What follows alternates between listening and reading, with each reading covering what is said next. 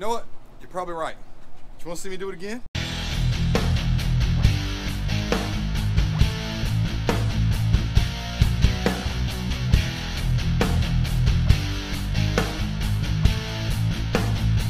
Welcome to round 2 of cool season grass where it don't belong. Today, new seed varieties, different seeding techniques.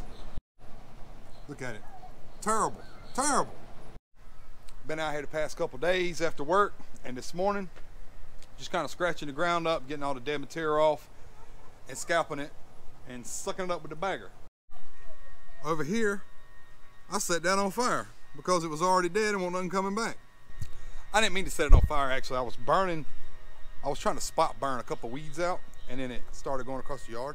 And then because I'm kind of an angsty teenager on the inside, I sat there and then just enjoyed the burn. And then I put it out with the sprinkler system. That was pretty rad. Cool. Fire, fire, fire, fire. Look at all the crap I pulled out of my yard. And I had about that much before too, and I got rid of it. Later on tonight, I'll crack a beer and set it on fire too.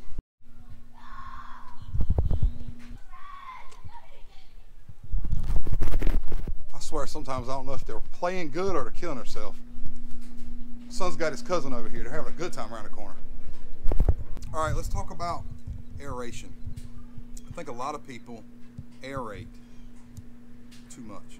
Not too much. I think people do it when they don't need to do it. Now, if you've got some really hard clay soil, I understand it, but I don't have that here. I have a sandy-based soil, which, by the way, looks a lot better than it did. It's been zero topsoil put on this yard, and it goes back to what I've heard.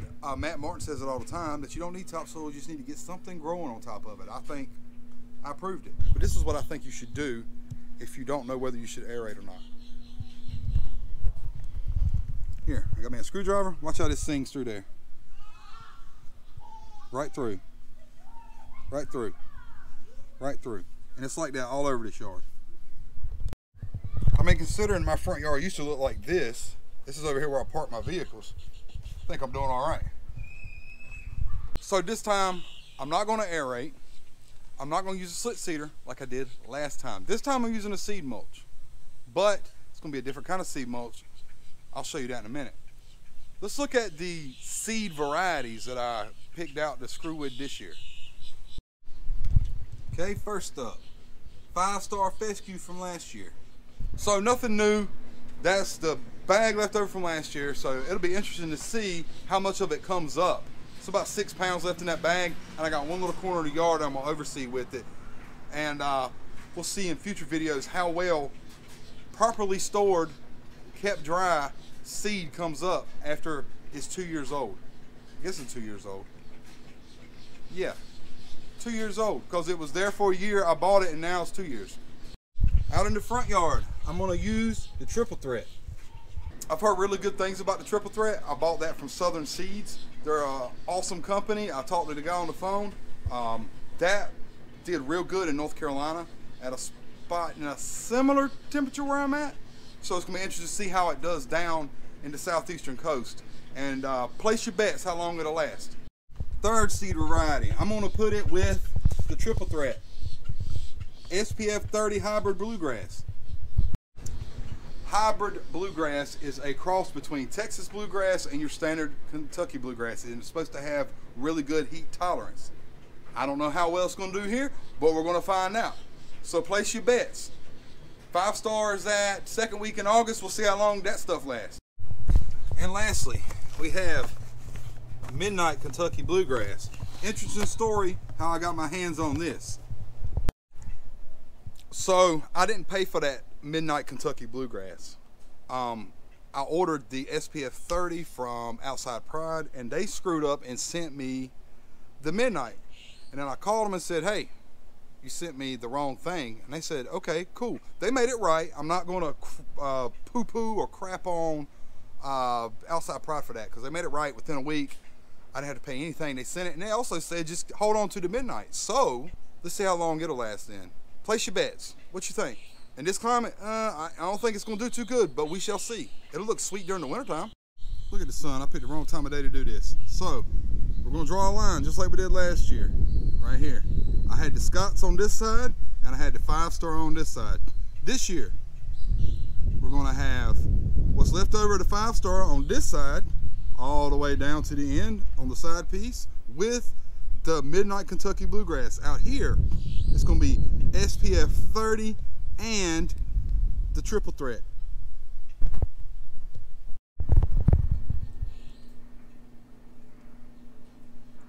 All right, I need to stop drinking beer and yakking and get some seed on the ground.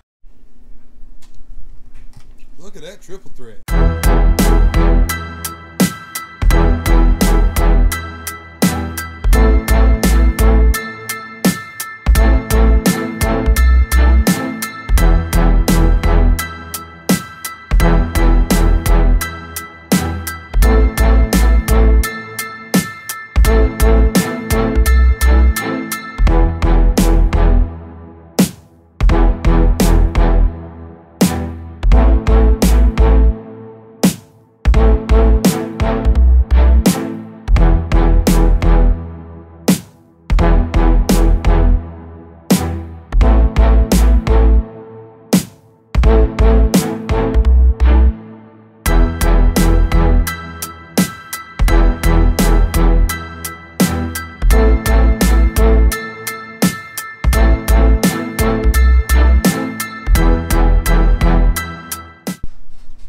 Seeds down, and it felt like it took forever. All of it, all the seeds down. Let's take a moment to talk about seed mulch. Seed mulch is little pellets that you can buy that swell up and hold the seed in place, and they hold moisture. That stuff is like $32 for a 32-pound bag. It's like $1 a pound. But we'll present to you an alternative. At least I don't know if it's an alternative yet, but I'm gonna try it anyway. Alfalfa pellets, horse food. Anybody who's been watching any of my videos for any amount of time, I've mentioned that I grew up in a very ag heavy area. I don't live there anymore, but that's where I grew up. We had goats when I was a kid, and we fed them alfalfa pellets and sweet feed and stuff like that. And I noticed when it gets wet, it does the exact same thing. And a bag of it's less than $20 for 50 pounds. So I'm gonna throw it out here. That's my new technique, and let's see how it acts and see how it spreads. I also want to mention that I got this idea about the alfalfa pellets because evidently organic gardeners and people who do organic lawns use this for a fertilizer. So it actually has a low NPK value on it. Let's see how it spreads.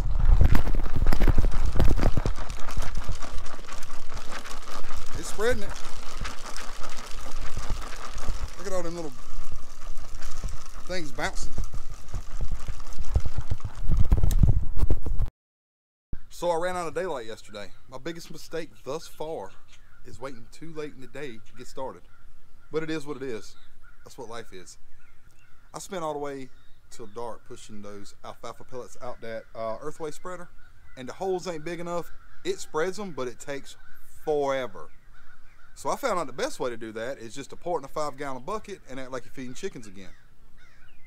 So I got all of the 200 pounds of alfalfa pellets on this 5,000 square feet. Check it out.